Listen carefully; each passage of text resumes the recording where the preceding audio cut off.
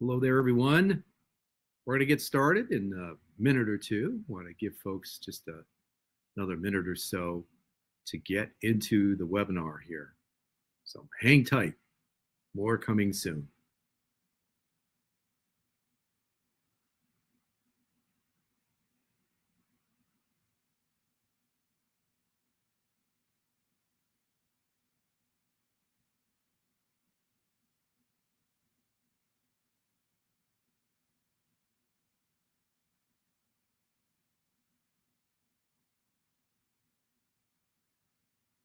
One more minute, we'll get started.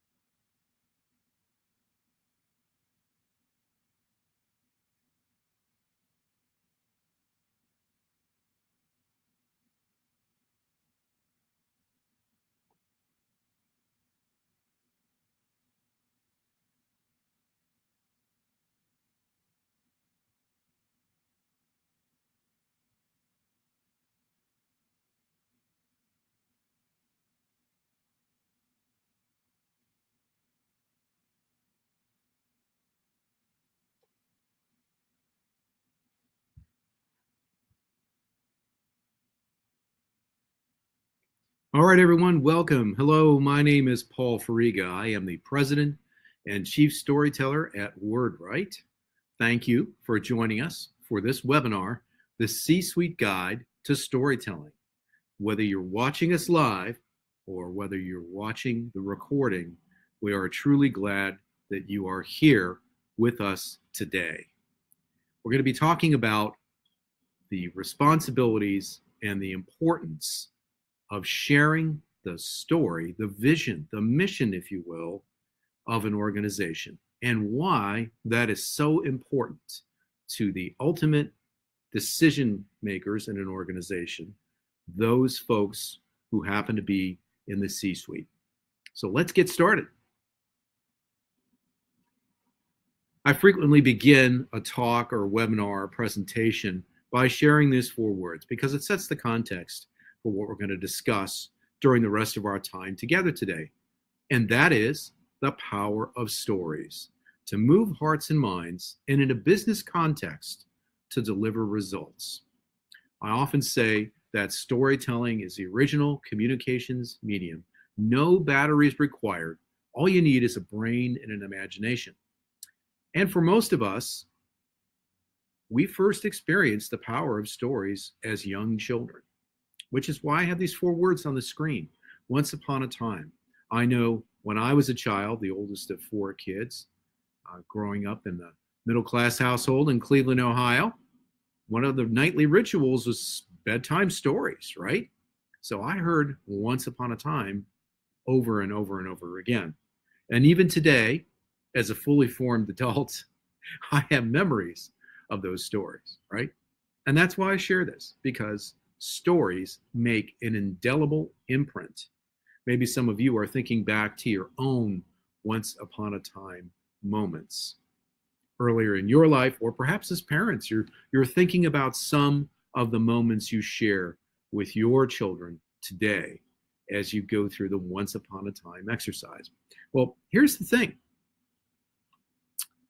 Storytelling isn't just for storytellers like me. People who aren't normally associated with the concept of telling stories understand the power of stories. And while Jeff Bezos is now on to things such as flying in outer space, I think it's telling that somebody who's built one of the most successful companies in the world understands the power of storytelling. By the way, this is a quote that he gave in an interview to the Hollywood Reporter, not a publication you would normally associate with a tech company, back when Amazon Prime was launched. Very interesting. In our work at our firm, WordWrite, our wellspring is not only great minds in marketing and public relations, but also folks who are known for being business visionaries. One of them is Simon Sinek. Sinek's written 3 books, the first of which is called Start With Why. That book was an outgrowth of a TEDx talk he gave in 2009. And this is one of the things he said during that talk that we find to be true in more than 2 decades of working with more than 250 clients at WordWrite. People don't buy what you do, they buy why you do it.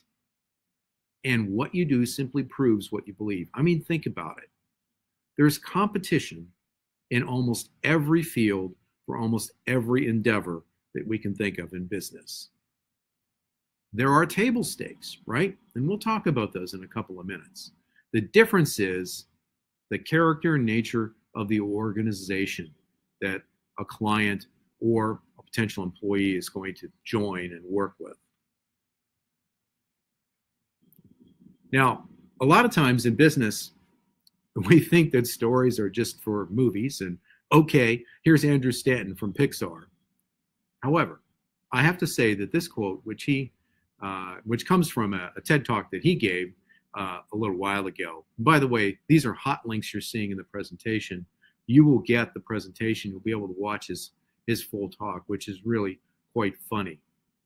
In our work with clients, though, in business, we've learned that what he has to say here just doesn't apply to Pixar movies. It applies in business. We've got to make people care emotionally, intellectually, aesthetically, whatever is most important to you and your organization, your business, your industry. Make people care. And certainly in a time like now when we're in the Great Resignation or this talent war, whatever you want to call it, thinking about your team and people you want to join your team. How are you going to get them to care about your organization? How are you going to get them to want to join your organization? Now, our work at WordWrite is primarily with companies that sell to other companies. A lot of times when people do think of storytelling in business, they think about great brands, so Southwest or Nike or Walt Disney. I think it's fascinating that this study, which is not new, done by Google and CEB Marketing, found that the connections to B2B organizations emotionally are actually stronger than with B2C brands. This is part of what animates our work with our clients.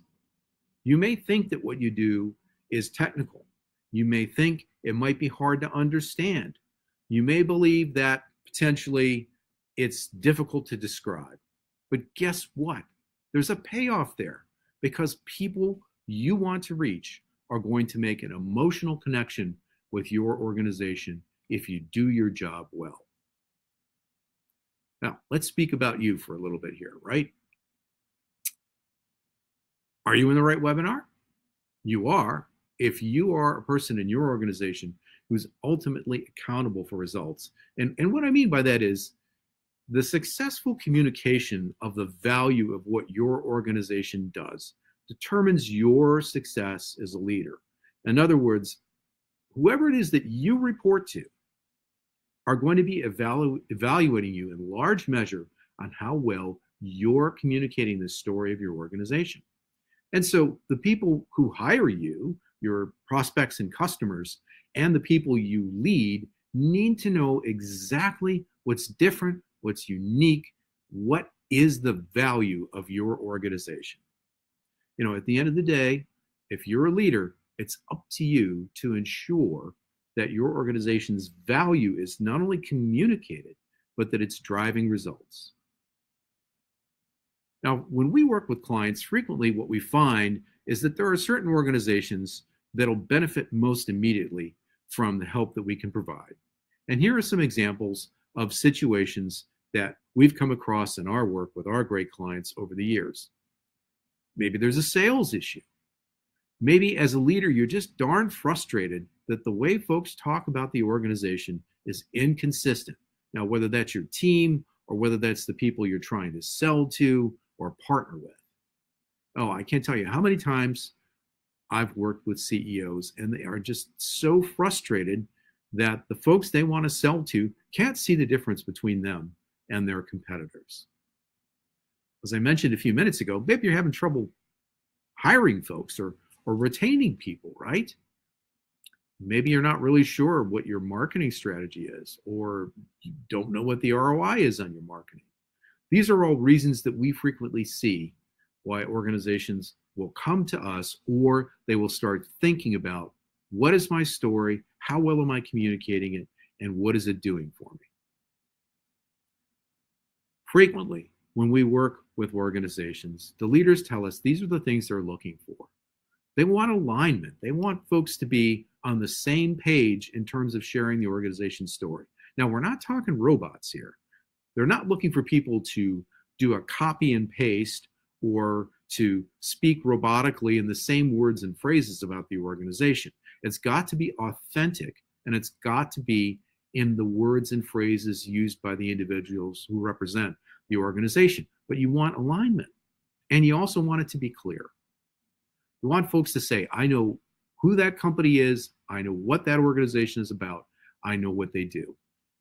And you want to know if you're communicating your story through marketing means that the spend is actually driving sales and producing results. And yes, it's our firm belief, and it's based upon our experience, and we can demonstrate it. The best possible measurable results come when you're communicating your story, and you're doing so in a way that's unique, compelling, and memorable. All right, now, this webinar's for C-suite leaders especially. If you're not in the C-suite, we're glad you're here, but we are especially speaking to those in the C-suite. Here's something that every top leader knows in any organization. It's awful lonely at the top. At the end of the day, the responsibility for the organization, a huge part of it, if you're not the CEO, lands on your desk. You are accountable for producing results. Whoever you report to wants tangible measures of success. They don't want pablum. They want the talk walked as well as talked. So you understand that you have to stand out from your competitors to succeed. Now, the good news is, as we've learned in our work with clients over the years, that you can do that by focusing on your most valuable marketing asset, your story. So let's talk about your story. Now, what we've learned at our firm is it's not just any story. As business leaders, we tell lots of stories all day long. We need somebody to get something done by the end of the day. We're mapping out quarterly projections or goals, et cetera, et cetera, et cetera. Those are small S stories. We call them small S stories because once they're done, the need for the story is over. The capital S story stands above the rest. It answers 4 fundamental questions about your organization. Number 1, why would somebody buy from you? Number 2, why would somebody work for you? Number 3, why would somebody invest in you? Number 4, why would somebody partner with you? These are critical answers that define the character and the nature of your organization. They're more than the task that needs to be done today, and they are important to the future of your organization long after you've done whatever you've done in this particular quarter to achieve results. Now, a capital S story can be categorized. There are many, many types of capital S stories. I've just listed here 5 of the most common that we frequently see. You'll see quite often, frankly, that the story is about how the company was founded. What is it about the organization that was unique, the need that resulted in it coming into being?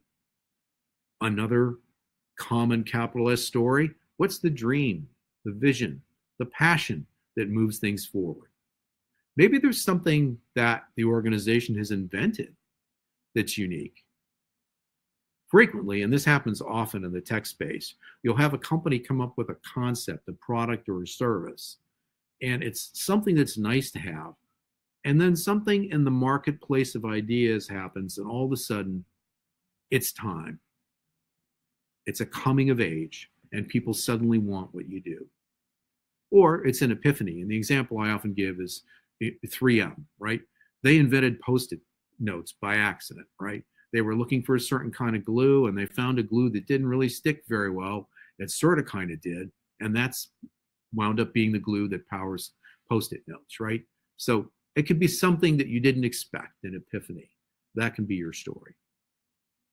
Now, In working with CEOs frequently, one of the questions that we'll get is, okay, I now understand that I need to share the company story. And by the way, most CEOs and C-suite leaders we work with, they know the company has a story and they may know the story well, which we'll talk about in a couple of minutes. But they'll say, where does that story go? These are just examples. For sure, it should be on your homepage. Now, one of the things we say at WordWrite is that in this era, and this is especially true post-COVID, your website is your digital storefront. Even if you're a B2B company, think of it as a storefront. That's the first place people are going to go and learn about your organization. And if your story is not there, boom, people are going to bounce right out. Now, if they are interested in the company and they get beyond the homepage, the next place they're going to go, the About page. Tell me more about the organization. Now, I'm working on another webinar right now in a specific industry, and I picked 3 mid-sized firms in a city, and I pulled their About paragraphs. And I've got a little exercise that we do where I ask the participants to match the company with the About paragraph. Guess what? You can't do it because it's all just gibberish. There's not a real story there. Is your About page providing a real story, the capital S story about your organization? And then there's some other examples here. Certainly it needs to be on your company LinkedIn page, but also your leadership. Press release boilerplates. You know, at the end of every press release, there's this little paragraph about this company or about this organization. Is your story in there, or is it just a bunch of marketing gibberish, right? Certainly your social media profiles, sales materials, and let's not forget, especially in today's environment, all of the communications to your current team and people you want to join your team. All right, so let's talk a little bit about some idea starters to start teasing out your story. You may well think that you have a pretty good handle of your story, and congratulations if you do. But here are 3 ways to get a little bit deeper. Let's set the context here. First, remember the point from Simon Sinek, why. As I said earlier, the audiences that deal with organizations of business are going to be asking themselves, what's the character and nature of this organization? And certainly, you know, in the professional services, we do work with accounting firms and law firms. Things don't always go according to plan, right? And so the prospect or the client is asking themselves, if things go poorly, are these the kind of people that I want to be working with? What's the character and nature of the organization? Again, and this happens, we see this in manufacturing and other fields as well as professional services, but take law as an example. You can't be a lawyer if you don't have a license. It's nice to have certifications behind your name. That's a table stake. That's not the difference. The difference is the story, right? What's different about firm A versus firm B? Now, here's the thing that we've learned. C-suite leaders are really great at sharing the specifics of the firm. And you know, you want people across the organization to be able to share at least their piece of the overall story, right? If not the overall story. But if they don't have the format, if they don't have the context to do that, they're not going to be successful. Now, the good news is, as human beings, we're hardwired for stories, and specific stories that we call story archetypes. Now, what are archetypes? We call them at our firm synaptic shortcuts. Why do we do that? Because I don't have to explain to you. If I say to you, we've got a new client at WordWrite, and they're in a highly technical business, but let me tell you, it's a David and Goliath story. Well, you don't have to be a biblical scholar to know that's the underdog archetype, right? By the way, I love this particular painting here. It's actually from the ceiling of the Sistine Chapel. This is Michelangelo's depiction of the underdog taking on Goliath and winning. So, archetypal stories. We've learned in our work that there are literally thousands of variations on these archetypal stories, and there are 12 common families. You can see here on the screen, and again, you'll be getting copies of the slide deck afterwards. This is our take on some of the characteristics of archetypal stories. In our work with organizations over the last 2 decades, what we've learned is most organizations in business combine aspects of 2 or maybe more archetypes. This is part of the way that those variations become unique, right? Now, this is where the specifics of your organization and your firm matter, because those characteristics, those traits of your firm, I hate to call them this, but people in business do, your features and benefits, that's where you need those, because you combine that with the archetype that fits your organization to create your unique capital S story. So to just give you some examples here, here's a couple of organizations we've worked with. Archetypes don't stand alone, all right? They're married with the specifics of what you do to create a unique, compelling, and memorable story. The accounting firm at the top there, they work with us on story crafting. Their archetypal story is that of the sage. Think of the all-knowing, right? Okay, and that's because they're an expert in their industry. Well, they're accountants, and you don't see the word sage all over their website. Take a look at the tagline, a higher grade of accountants. That's how that's brought out. The Center for Victory is another organization we work with. They do coaching and leadership development. For that organization, we did the story crafting process all the way front to back up to and including the logo. Notice the logo. It's a leaf instead of the O in victory to symbolize personal growth along with a thumbprint. And in this case, the archetype is the champion, but not the champion that, hey, look at me, I won the race. It's like the coach, right? Great athletes have coaches who get them to win, to cross the finish line first. And that's what the Center for Victory does. 2 examples of unique, compelling, and memorable stories using the power of the capital S story. All right, as I mentioned earlier, I'm going to give you 3 ways to begin to uncover your capital S story. Number 1, we've got a version of the exercise we use in our own trademark process, story crafting. And Trey, you can put that in the chat right now. So those of you who are watching live will be able to download that right now. And if you are watching this webinar as a recording, you'll be able to download that as well. We'll provide a link for you. So the goal here is to get the leadership team together and answer these 4 fundamental questions. Why do you think people buy from us, work for us, invest in us, partner with us? You know, what we've seen is that this helps stir the imagination of the leadership team, right? Surfaces new ideas. Example, you can be sitting in a room in an organization today, and sales thinks that the story is this, and marketing thinks it's that, and the CEO thinks it's something else. Who's on point right now if you're in a talent crunch? HR. Well, maybe HR has a great version of the story that everybody else needs to know about, right? This puts you on the same page and gives you all the raw material to begin to tease out and develop your capital S story. A couple other examples. Sometimes in business, it's hard to think about the organization unless you personify it. So get the leadership together. Who are we today? If we were a person, what kind of person would we be? What demographics might describe us? What's our worldview? To get a little more business specific, how do we like to interact with our clients? 3rd example, try metaphors and similes. This is an exercise just to get ideas flowing. Our firm reminds me of fill in the blank. Our company is like what? If only we were more or less.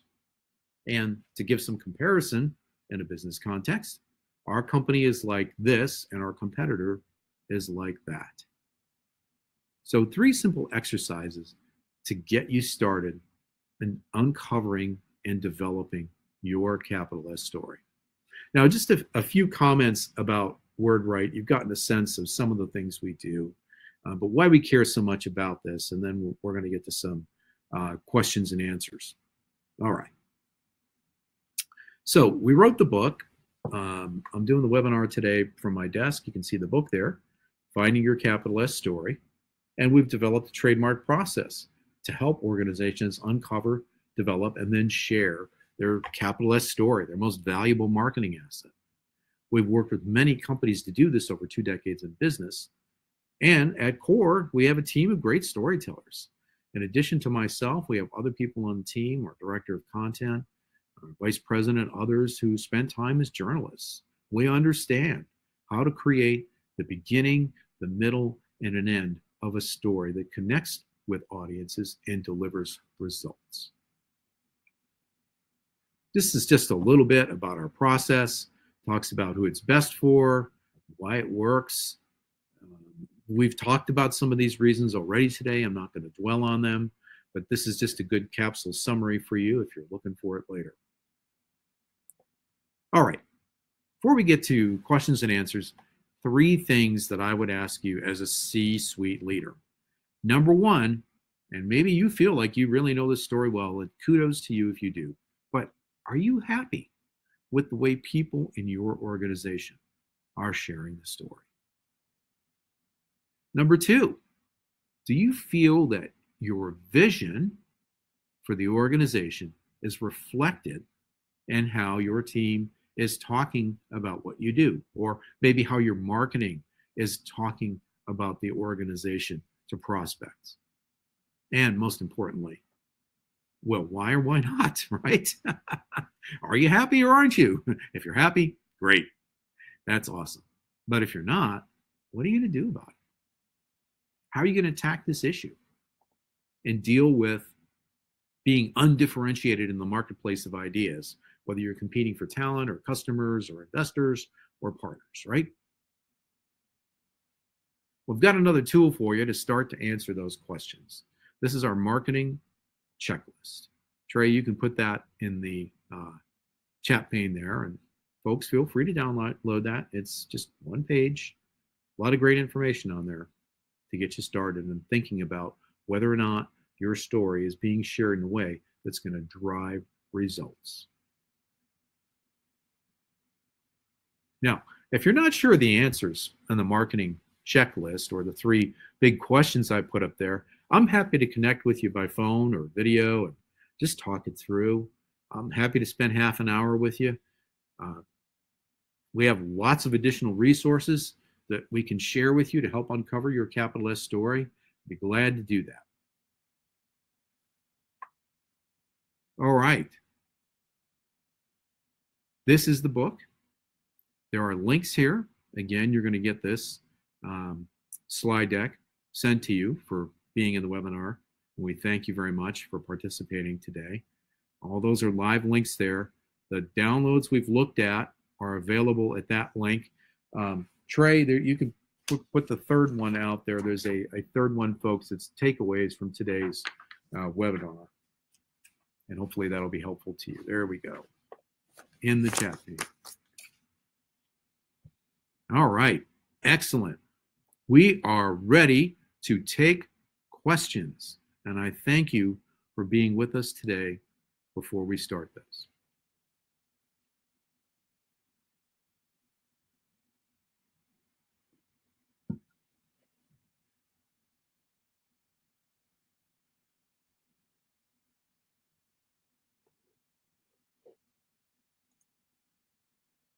All right, I see we got a few here. Thank you very much. What are some factors that contribute to such strong emotional connections in B2B relationships compared to B2C? Wow, great question. I highly recommend you take a look at the Google study, which is linked in the slide deck. One answer to that question that I think is really important. Think about lawyers or accountants as examples. Typically, surveys show that they are the most trusted advisors in the C-suite. And organizations' leaders will be sharing the kind of information that is really sensitive with those folks.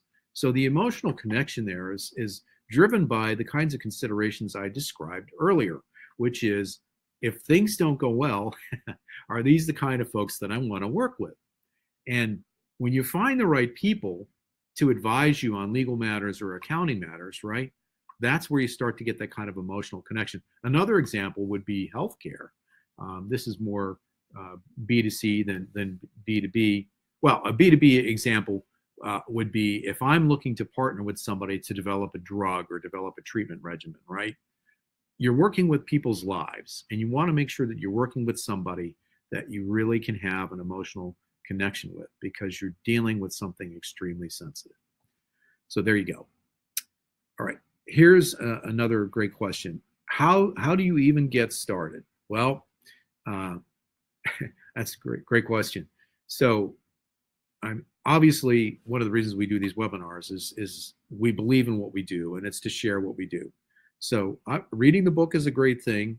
We also have a great series of explanatory videos called Story Crafters Studio on our YouTube channel.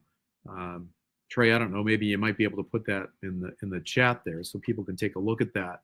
These are all, there's about 14 or 15 of them, and they're very short, 2 or 3 minutes, and give people an opportunity to get started. We also have content on our website that's free. The very basic issue, really, we tried to distill in the handout that we've shared today, which answers those 4 fundamental questions. Frequently, when we do the exercise as part of our story crafting process, very smart people will say to us, I don't know how good this is. It's not a tagline. Well, it's not supposed to be. This is raw material.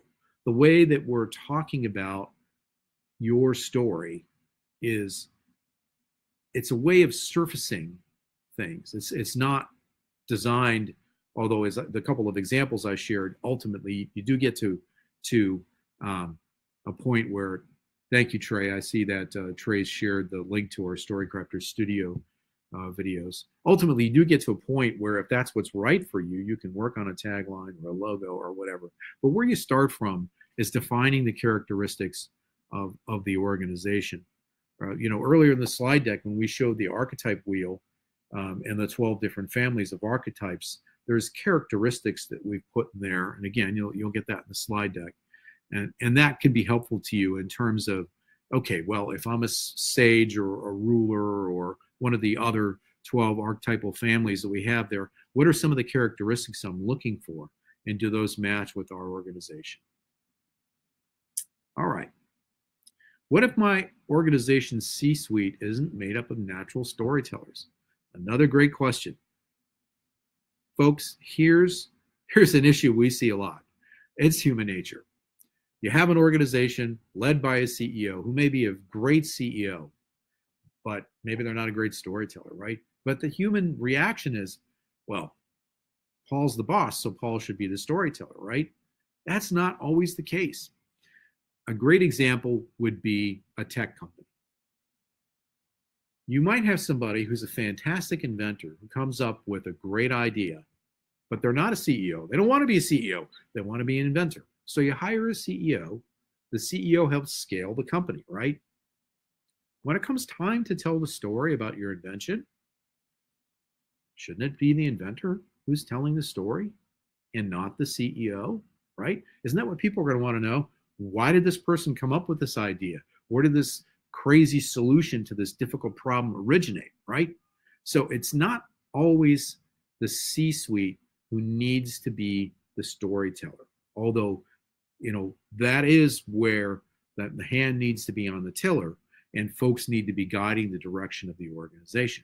But you don't need to be a great storyteller in the C-suite to understand the importance of the capital S story and storytelling and to drive things forward. All right. Another great question here. What are some of the most effective platforms to leverage C-suite stories and thought leadership today?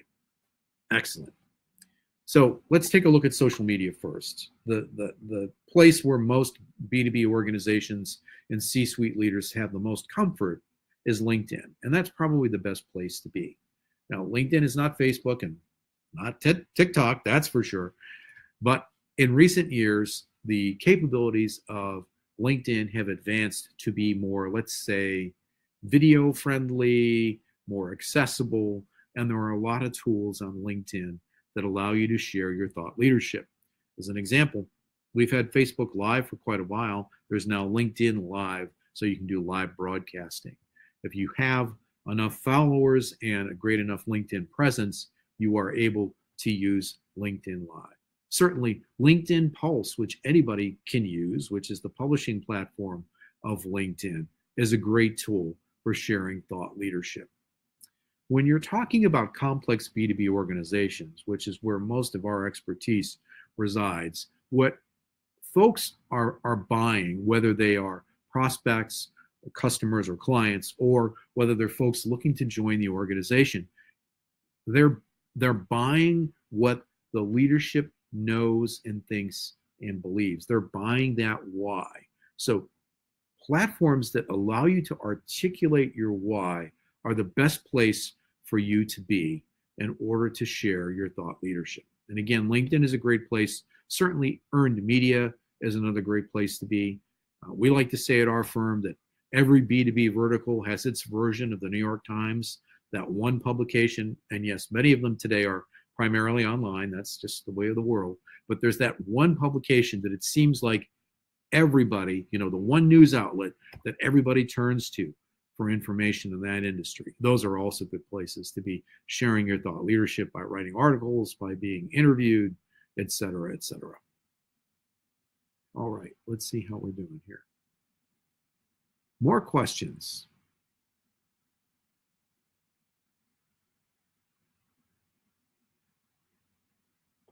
I'll take this opportunity to mention that if we don't have more questions now live, there, of course, my email address is there. And when you receive the materials after the webinar, we'll have additional opportunities for you to reach out and chat with us. In writing the book, I mean, there's a lot more that I could say about this topic, but it's probably best delivered in one-on-one conversations, and I'm happy to have those with you if you're interested in doing that. All right, have we gotten to that point in the webinar where we've exhausted the live questions? Just going to take a sip of my extra strong coffee here, and we'll see if any float in.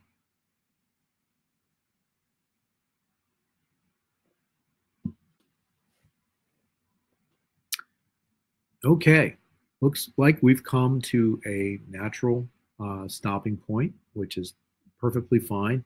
I want to thank all of you for being here with us in the webinar. Again, whether you're watching live or whether you're watching the recording, whether you are live or whether you're watching the recording, there's going to be an email coming because you registered, and you'll be able to download all the materials that we shared today, including the slide deck. I want to say thank you to everybody who's been here.